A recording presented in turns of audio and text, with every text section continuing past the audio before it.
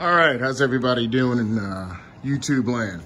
So I'm a firm believer in one concept, and that concept is there are two kinds of people in this world: those who know how things work and those who do not.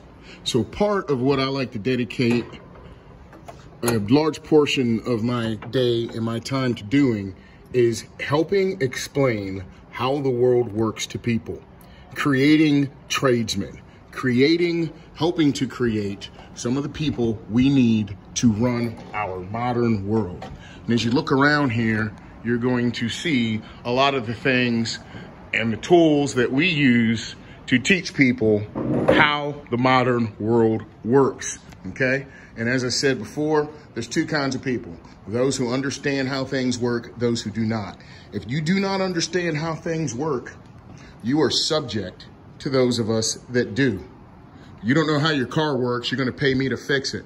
You don't know how your fire alarm system works, you're gonna pay me to fix it. You don't know how your electricity works, you're going to pay me to fix it.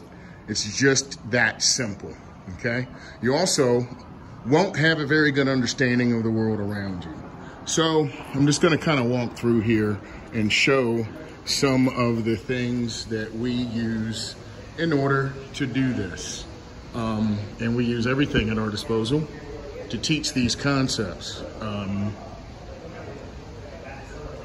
And here's another one.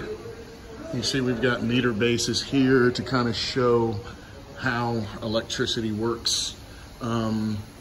Teaching people how to work with electrical panels, work with meter bases, meter risers, things of that nature. Why? Well, typically whenever I change one of these out, I take home $1,000. That's why. That's after expenses.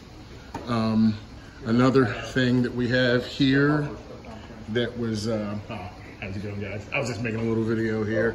Here's a motor control center.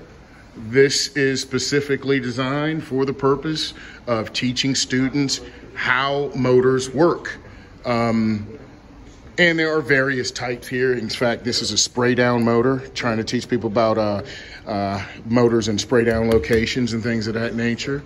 So this is pretty much just a little bit of a video here just to explain some of the things that we do and why.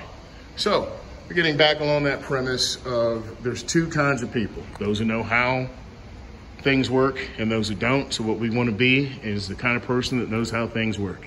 All right, have a good one.